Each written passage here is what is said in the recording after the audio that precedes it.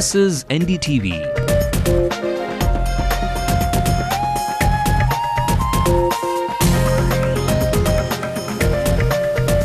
And you're watching NDTV Hindu.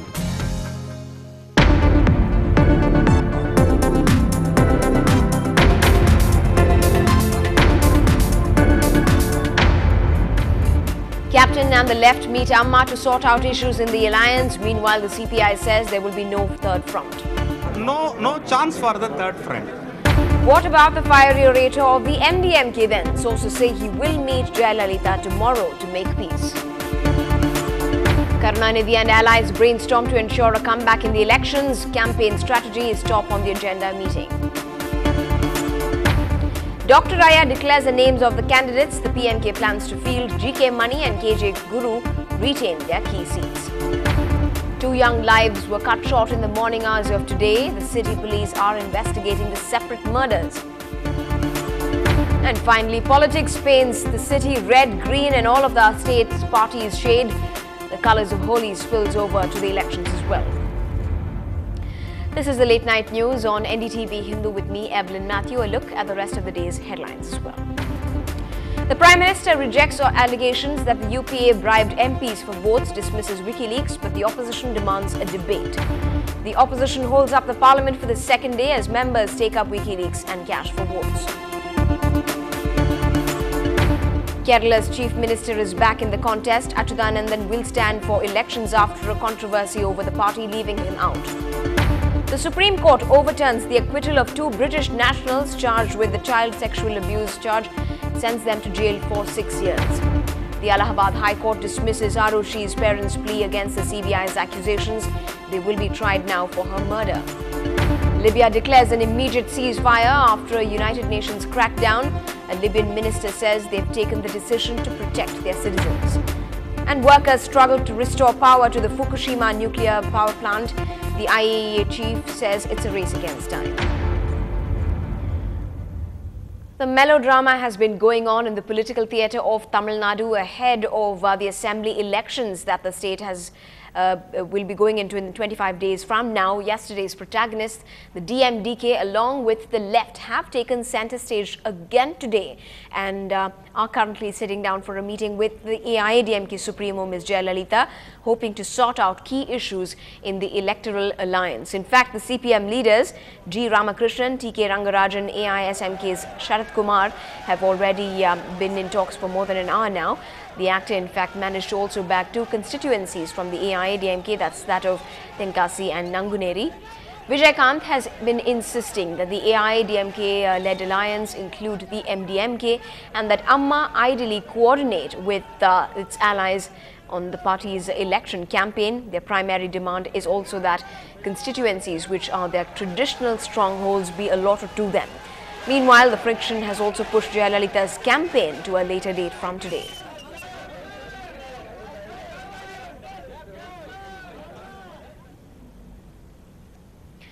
In fact, the CPI's C. Mahendran spoke to NDTV Hindu, and from what he said, there is now a strong indication that there will be no third front this time around. Seat sharing discussion is going on. Within 1 or 2 days, it will settled. No difference in this alliance or something like that. So there were talks about a third front being floated under Vijay Kant. No chance for the third front. Talks are cordial, sir. No, very cordial, very cordial.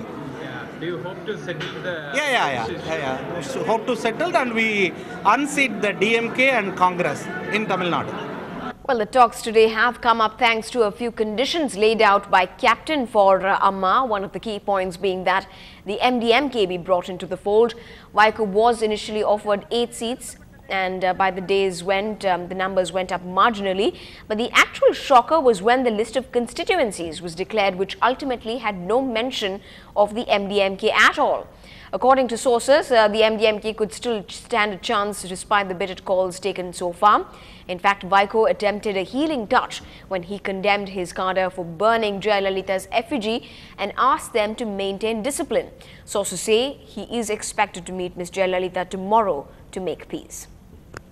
And vouching for Vaiko's return into the AIADMK-led alliance is the actor Sharad Kumar. Here's what he had to say today.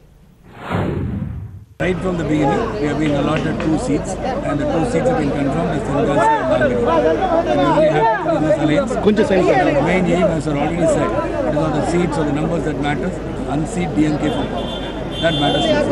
Yes, sir. There was some uncertainty on. Everywhere there will be uncertainties, but victorious will be the team that is under Madam Jayalalitha. Okay. This alliance will definitely win this election, and Madam Jayalalitha will become the Chief Minister of Tamil Nadu. Sir, we will So whatever differences, Madam Jayalalitha will handle it with her administrative qualities, and Vaiko will come back to this alliance. Joining us from outside Ms. J. Jayalalitha's residence is our senior correspondent Peer Muhammad, who joins us live right now.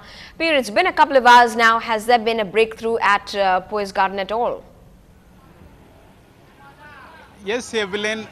In fact, the Poise Garden residence of AIADMK Supremo Jayalalitha has become the center of political activity in the state today, with all the allies except the MDMK walking in for the final arrangement in the constituencies, particularly the DMDK's Pandruti Ramachandran and Sudhis are in talks with the AIADMK Supremo Jayalalitha now, and also the CPI's leaders, D. Pandian, CPM's leaders, G. Ramakrishnan, and the other senior leader and Rajya Sabha MB of CPM, T.K. Rangarajan, are in talks with him, with her now, and they are hoping to settle the issue by tonight, because it's the 11th hour arrangement they are doing. They have not much time in hand to go for the campaign. Already Jayalalitha had to postpone her campaign, which she was scheduled to begin at Madurai today.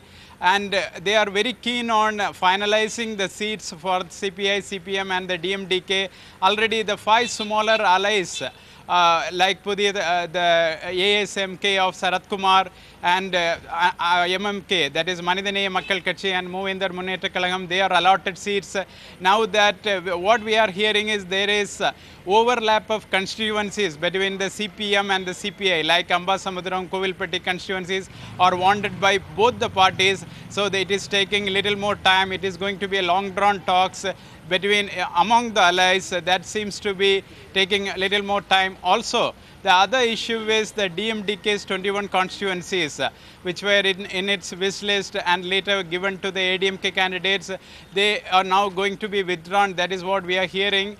And the DMDK's list is quite long, and they have aspirations to contest from Vellore district, Erode district, Kanyakumari district and some parts of Chennai. So it is taking a little more time, because already the candidates are announced for Vellore district, Erode districts and also Kanyakumari districts. Also Virudhunagar, which is also one constituency the DMDK is eyeing. So it is taking little time, but the leadership of all these parties, particularly the AIADMK and the DMDK, are keen on finalizing the seat arrangements by tonight, because on Saturday they have to finalize the seat arrangements with Vaiko, according to sources in the leadership of both the MDMK and the AIADMK. Right, Peer, I was actually just coming to that. While Vaiko may not have come in attendance tonight, what's expected of their meeting tomorrow? Is Jayalalitha really ready to reconsider the number of seats? Definitely, that is what we have been hearing from the top sources in the AIADMK and the MDMK. And after the high-level party meeting, the MDMK chief Vaiko is scheduled to meet AIADMK Supremo Jayalalitha at her Poise Garden residence and sign the deal. From the single-digit allotment, it is going to be a double-digit allotment for him, and he may be accepting that offer. That is what we are told by the close associates of MDMK chief Vaiko. His statement today is an indication that he is going to make peace with her. He in fact asked his cadre to maintain discipline, because talks are still on with the AIADMK. So he asked the cadre to maintain discipline. That is an indication for his making peace with the Jayalalitha. Right. Thanks very much indeed, Pete, for joining us with your inputs there live from the Poise Garden residence. All of today, in fact, bring us close developments as they unravel there and take place at Poise Garden. Now, switching to the ruling party's camp, the DMK met their alliance partners at the DMK headquarters in the city. TNCC chief KV Thangabalu, the VCK chief and the PMK's Ramados were among some of the top leaders who were present. They discussed election campaigning, and this was perhaps the first meeting, the first all-party meeting after the formal seat sharing and the announcement of constituencies took place. Only discussed about the campaign, election campaign. All the leaders are going to campaign together in all over Tamil Nadu. This decision taken in the meeting. நடைபெறவுள்ள தேர்தலில் எங்கள் தோழமை கட்சிகள் இணைந்து பணியாற்றும் சம்பந்தமாக பேசியிருக்கிறோம். மத்தியிலும் மாநிலத்திலும் ஆளும் அரசுகள் வெற்றிகரமான திட்டங்களை மக்களுக்கு வழங்கியிருக்கிறோம். இந்த திட்டங்கள் மூலம் எங்கள் கூட்டணி மாபெரும் வெற்றி பெறும். Now, the PMK, which is contesting from 30 constituencies, released its list of candidates they plan to field this April. Prominent faces in the party like GK Mani has retained his hold over his former constituency, Mettur, while member K. Guru has been slotted against the Jayamkondam constituency. Among the other allotments are Neyveli, which has been bagged by Vel Murugan, while Anaikattuk has gone to M. Kalayarasa, Alangudi goes to Arulmani, while Ilancherian has been fielded in Choravandan, Kovilpatti goes to member Ramachandran. Another ally of Karunanidhi's alliance, the Indian United Muslim League, has also released its candidate list today. From their party, Tirupur Altaf Hussain will contest from Chennai Harbour, while H. Abdul Paseet stands in Vaniambadi, and Muhammad Sheikh Dawood from Nagapattinam district. In some crime news from the city, the city in fact witnessed two murders since morning today, one along the Besnagar area where a 26-year-old young man died after he was hit with a grinding stone. Police suspect previous enmity to be the cause of the murder. The Tirvanmur police are investigating the case. In a separate incident in Vadapalni, a housewife was killed when she was hit on the head with an iron rod. The cops think an illicit affair could have been the cause. நேற்று மத்தியானம் போனாராம். சாயந்தரம் 5 மணிக்கெலாம் எனக்கு phone பண்ணிச்சு வேலை செய்கிற இடத்துல. நம்ம வீட்டுக்கு நம்ம தனியாக போகலான்னு. இன்னைக்கு காலைல பார்த்தா இப்படி பார்க்க நான் யார் என்ன பண்ணுவோம்? என் பிள்ளைங்க அப்படி இருக்கு.